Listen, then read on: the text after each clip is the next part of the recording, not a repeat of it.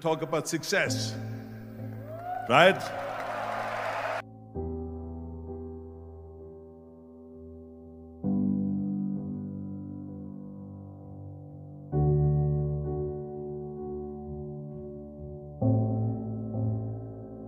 The first rule of success is to have a vision. You see, if you don't have a vision of where you go, and if you don't have a goal where you go, you drift around and you never end up anywhere.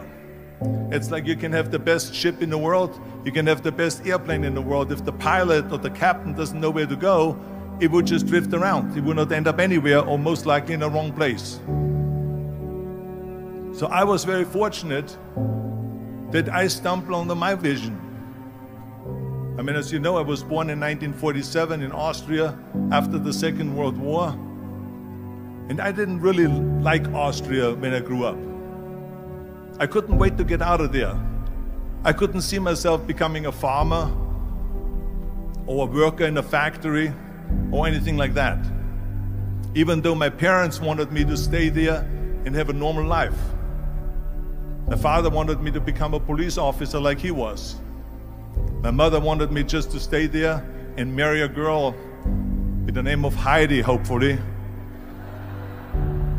and have a bunch of kids and run around like the Van Trapp family in The Sound of Music. But that was their vision, not mine.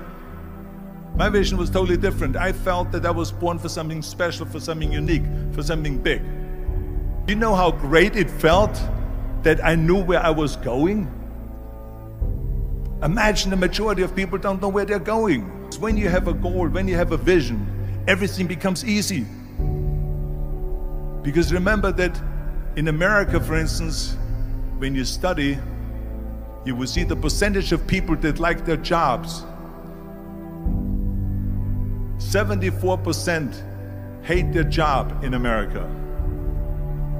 Now, there is not much different when you come to Europe. The majority of people don't like what they're doing because they're really not doing it because they didn't have a goal and they followed this goal. They just aimlessly drift around, and then all of a sudden there's a job opening, so they get that job because you have to work. But then when you work, it's a chore. It's work. It's not fun. So if you think about, only a quarter of the people really enjoy what they're doing in life. That is unbelievable if you think about it. So I felt so blessed that I knew what I was doing. It's like a medical student that studies and knows he wants to become a doctor. You know where to go. So I knew where to go. So people always ask me, when they saw me in the gym in the pumping iron days, they say, why is it that you're working out so hard? 5 hours a day, 6 hours a day, and you have always a smile on your face. The others are working out just as hard as you do, and they look sour in the face. Why is that? And I told people all the time, I said, because to me, I'm shooting for a goal. In front of me is the Mr. Universe title. So every rep that I do gets me closer to accomplishing that goal, to make this goal, this vision turn into reality.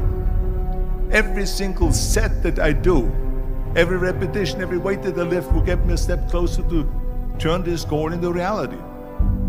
So I couldn't wait to do another 500-pound squat. I couldn't wait to do another 500-pound bench press. I couldn't wait to do another 2,000 reps of sit-ups. I couldn't wait for the next exercise, for the next half hour of posing and all the kind of things that you have to do to be a champion. And with the age of 20, I went to London and I won the Mr. Universe contest as the youngest Mr. Universe ever. And it was because I had a goal. So let me tell you something, visualizing a goal and going after it makes it fun. You got to have a purpose no matter what you do in life. You got to have a purpose. So that's rule number one, have a vision.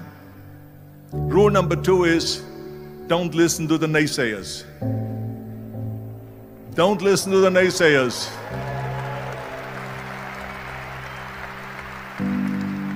Everything I ever did, the thing that I heard out of people's mouth was, that's impossible. that can't be done or no. So whenever someone said to me, it can't be done, I heard it can be done.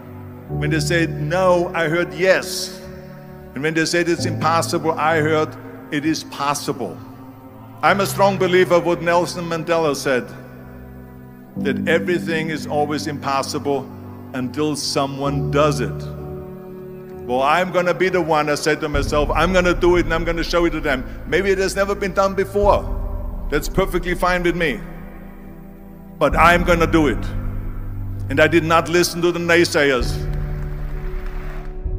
The next thing, the third point that I'm going to make to you is, before we sit down with Jürgen and talk about the rest of the three, is work your ass off. There is no magic pill. There is no magic out there. You cannot get around. You have to work and work and work. And it drives me crazy when people say that they don't have enough time to go to the gym for 45 minutes a day and work out. Or to do something for 45 minutes to an hour a day to improve. If it is physically improve or if it is mentally to improve. Imagine you read 1 hour a day about history. How much you will learn after 365 hours in 1 year. Think about if you study about the history of musicians, of composers, how much you would know. Imagine if you would work on a business, on some business that you want to develop every day for an hour. Imagine how further along you will go and get. So it drives me nuts because we have, when people say we don't have the time, we have 24 hours a day. We sleep 6 hours a day, so that gives you still 18 hours. Now there's someone shaking their head out here in front. They say probably, I don't sleep 6 hours, I sleep 8 hours, right? Or just sleep faster.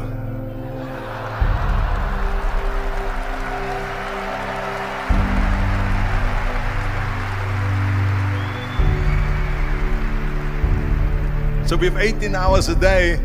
The average person works around 8 to 10 hours. So let's assume it's 10 hours, so we have 8 hours left. Then you travel around an hour a day, maybe 2 hours a day. So now you have still 6 hours left. So what do you do with these 6 hours? What do you do with these 6 hours? Then we eat a little bit, then we schmooze a little bit, talk a little bit to people and all that stuff. But you can see how much time there is available if you organize your day. So you got to work hard. I mean, let me tell you something. When I went to America, I went to college.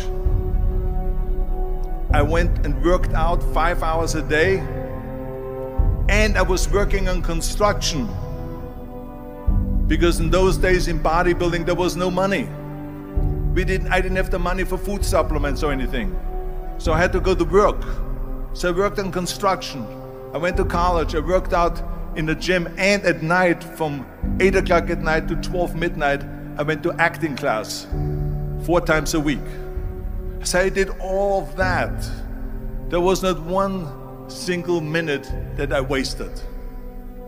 I became very friendly with Muhammad Ali in the 70s. And Muhammad Ali worked his butt off. And I saw it firsthand. And I remember that there was a sports writer that was there in the gym when he was working out and he was doing sit-ups.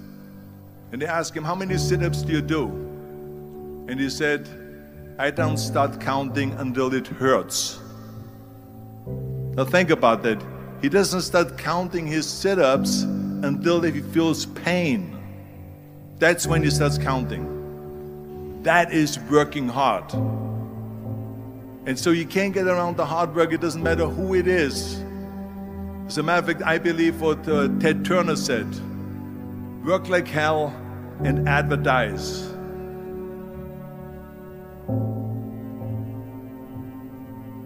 You get it?